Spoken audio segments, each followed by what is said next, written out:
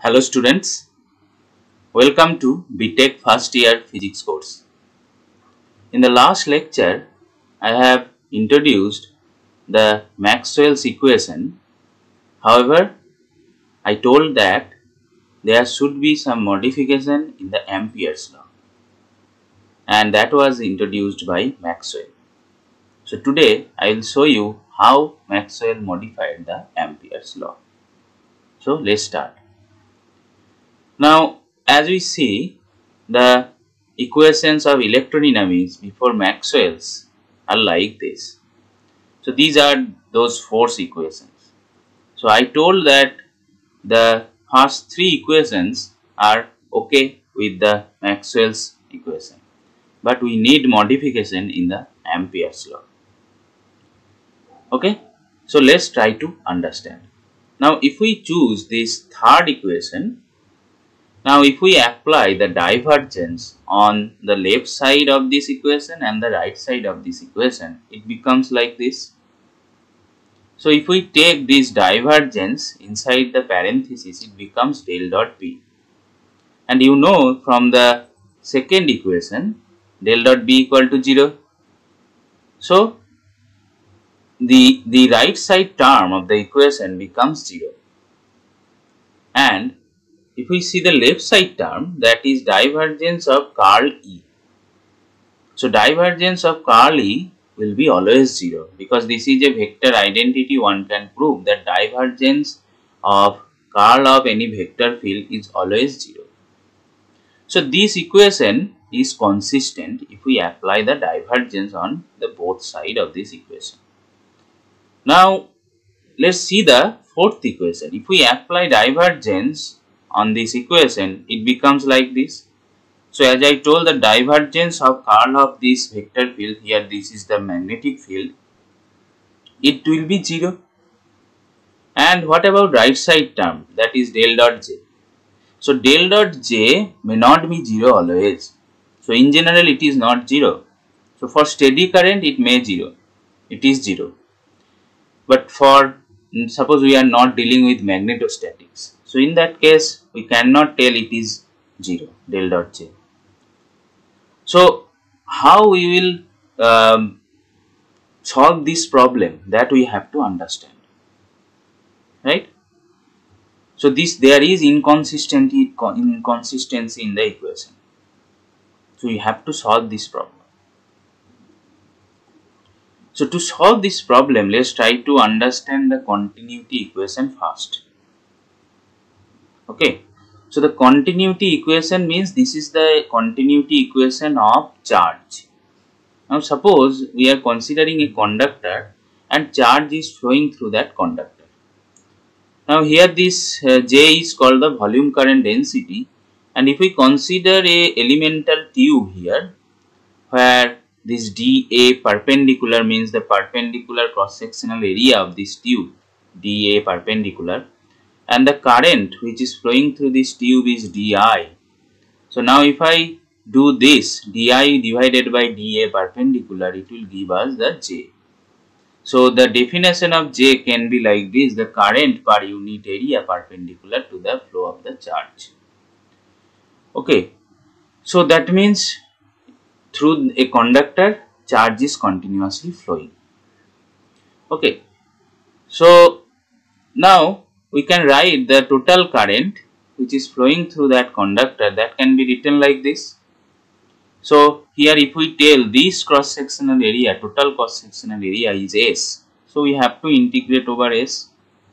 So this is dA perpendicular, so if we write down in terms of vector, it becomes J dot dA. Right?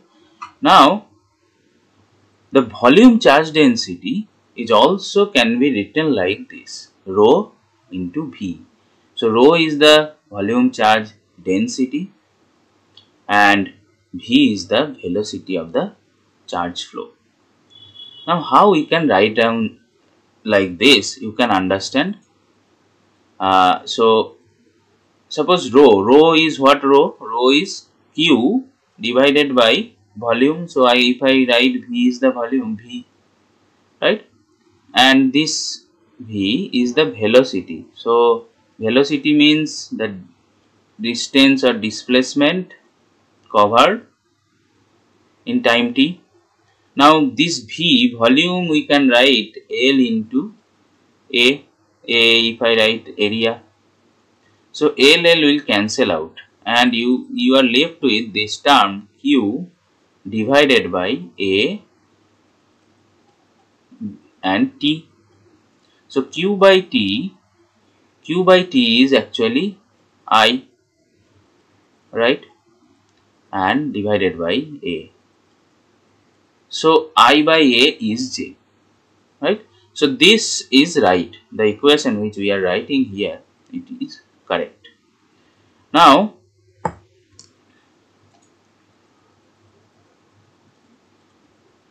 so total charge per unit time leaving a volume. So this is a volume. So in that case we can write like this. So similarly here if we consider V is the velocity, so L by T, and that time we are considering here, that means here the charge density is actually changing with time. So rate of change of the charge density. So that we are considering, and that length L we are clubbing with this area, then we will get this volume. So this is the elemental volume of that volume element which we are considering, right. Now according to Gauss's divergence theorem, we know this, right. So this is the closed surface integration J dot dA, and this is the divergence of that volume current density over that volume which is enclosed by the surface. So using that we can write this, right. So now what does this signify? So here this minus sign actually reflects that due to the outflow of the charge, the remaining charge is actually decreasing inside the volume. So charge is flowing out. So what will happen? Rest of the charge that will be decreasing with time. So that is actually is telling here. So this is the rate of change of the charge density, and it is telling that charge is flowing out, right. So for a particular volume, for any volume, we can write del dot J equal to minus del rho del T. So basically here charge is conserved. Continuity equation. So this is the continuity equation, and it tells that charge is always conserved. Whatever charge flows out through a surface, that must come out at the expense of remaining charge inside the volume. Okay. So this is the continuity equation. Now from this actually we will understand what is the problem in the Ampere's law. There is some problem in the Ampere's law if we consider a capacitor in a circuit. So the continuity equation will be not valid here inside the capacitor, because you can see through the outer circuit a conduction current is flowing. The I is the conduction current that is flowing. But where is that current here? So it seems to be that our continuity equation is not satisfying here, right. So here in this figure it is showing how a capacitor is charged up. So basically charge are accumulating on the capacitor plates if we put a battery over here. Now to understand the Ampere's law, first we will consider a surface like this. So this is a flat surface, and the conduction current is actually can cross this surface. So this is basically the enclosed current by this surface, by this loop, Amperean loop. So it tells that the Ampere's law we can apply for this current, right. So this is correct. Now if we consider another surface, which is this balloon shaped surface which is inside this capacitor, and you can see there is no current. So apparently it seems to be there is no current. So in that case if we apply the Ampere's law, it will be like this. It seems to be like this, but it is not correct because we are not considering the effect of this capacitor. So this is the new feature which we are considering in this circuit. So we are not considering that in this equation. So now how we will fix up this problem? How Maxwell fixed up this problem? So for that, so let's consider that there is a total current, and the total current we can divide like this. This is the conduction current through the external circuit, and another current, this is a new current we are introducing, that is the displacement current inside the capacitor.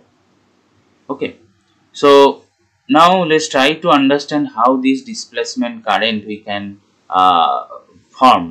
What is the form of the displacement current?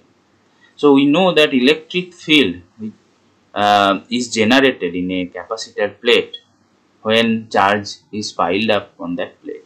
So here sigma is the surface charge density, sigma by epsilon naught, and sigma is Q by A. Okay, so Q is the total charge on the plate and A is the area. Okay, now when we connect the battery, so let's go back. When we connect the battery, you can see the charges are moving. They are piling up on the capacitor plate. So after some time, the charge will be full. The plate will be fully charged, right? So in the transient time, what will happen? Charge is changing on the plate, continuously charging pile up, and the charge will be changing, right? So the electric field inside the capacitor plate will also change. So that's why if we take the time derivative, it will give us like this. And this is the current basically which is flowing. And this current is actually correspond to this displacement current. So now if we add up this displacement current here and the conduction current, the total corrected Ampere's law becomes like this. Okay. So this is that extra term which we have to consider due to the displacement current. So if now suppose there is no capacitor, so in that case this term will be not there, right? Now let's see how this law is actually valid. So if we consider that flat surface, so there is no capacitor, so there will be no electric field. So total current that I enclosed is actually the current which is flowing through that outer circuit. That is the conduction current I that we consider. On the other hand, if we consider that balloon shaped surface which is inside the capacitor, in that case there is no conduction current. So in that case this I enclosed will be 0. But so this term will be 0. But there is this extra term that is del E del T dot dA. So this is basically ID by epsilon naught. Okay, so that is actually ID. Here is our current which is flowing through the circuit. So we get the same answer for this for two different cases, for two surfaces which we are considering. One is flat surface, another is balloon surface. So for the first case, it comes from the genuine current, right, or the conduction current, and in the second case it is coming due to the displacement current. So that is the point. Okay, so if we use the Stokes theorem, then in that case this curl V will be mu 0 Jc plus mu 0 epsilon 0 del E del T. So here this Jc, you know, the volume current density due to the conduction current, and here this Jd is, we are considering epsilon naught del E del T. So that is the displacement current density, and that was introduced by James Clerk Maxwell. And if you will see that if we don't introduce this term later on, when we write down the wave equation for electromagnetic fields, from there we will find out how electromagnetic fields are propagating. Okay, so as we told that electric field and magnetic field is perpendicular, and also the propagation direction is perpendicular, both the vibrational direction of electric field and magnetic field, that can be proved from the wave equation. So if we don't introduce this term, we cannot solve the problem. Okay.